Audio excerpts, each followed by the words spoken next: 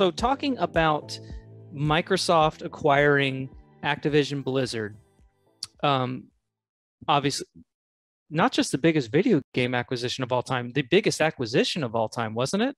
Um, very, very big at over 60 billion. After Microsoft announces this acquisition, Blizzard announces a new game.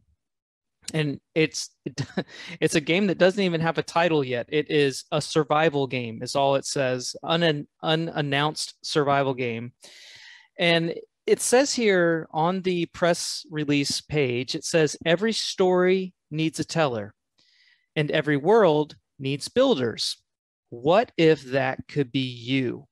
And so it is a pitch trying to hire artists, designers, engineers for this unannounced survival game.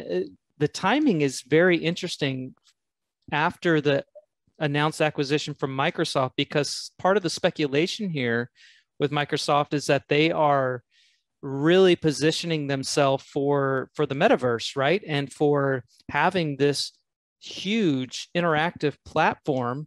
I don't know, is this maybe kind of tipping their hand a little bit to where they're going with their whole gaming division?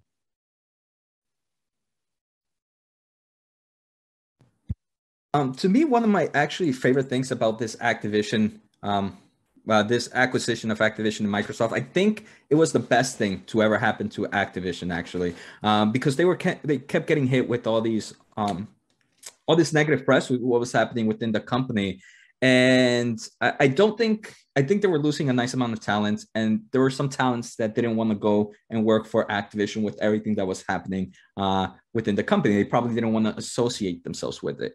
Now with Activision being part of Microsoft, I think that kind of, hey, now people are not going to be like, I work for Activision. They're going to be like, I work for Microsoft. And I do believe that brings more positivity in that context, and it's probably going to drive more talent.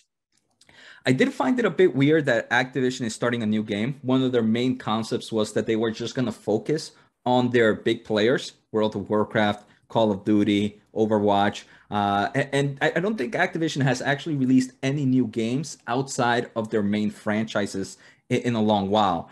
So that was pretty interesting. But they are super strong. World of Warcraft is a game that I think it's on their 20-year anniversary. And I think if there was ever a metaverse, World of Warcraft would probably be one of the best places.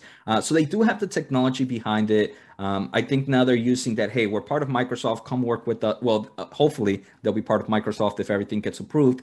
Come work for us. We're changing our whole work environment, and you're going to enjoy working here.